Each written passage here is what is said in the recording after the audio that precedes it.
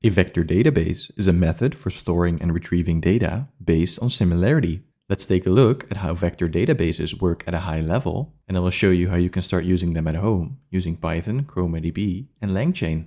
In a vector database, when we store some data, we also create an embedding of that data, which is stored alongside the data. The embeddings are a compressed representation of the most important features of the data, and they are created by using the encoder part of a neural network that is trained to reconstruct the original data using that compressed embedding. These embeddings are stored as vectors, hence the name vector database. And just like we can have an xy coordinate in a two-dimensional vector, an embedding is an n-dimensional vector, which has a spatial position in that n-dimensional world. When we are retrieving data, we normally provide some sort of query.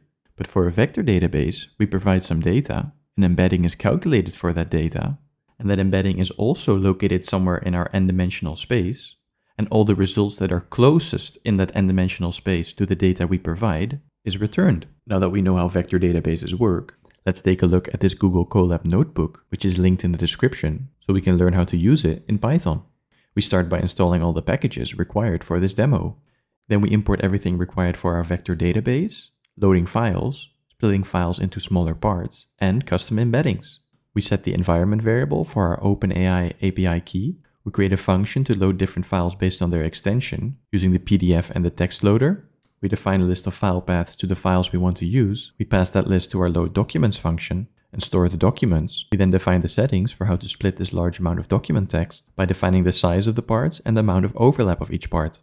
We then create a token splitter passing these settings as arguments, and then we use that splitter on our list of documents to create smaller parts of our document, which we will call pages. If we look at our pages, we can see that they each contain some text and some metadata about the file that it came from. We can now use the Chroma from documents function to create a Chroma database using these pages. Chroma uses a default embedding which it gets from Hugging Face, but we can use our own custom embeddings like this.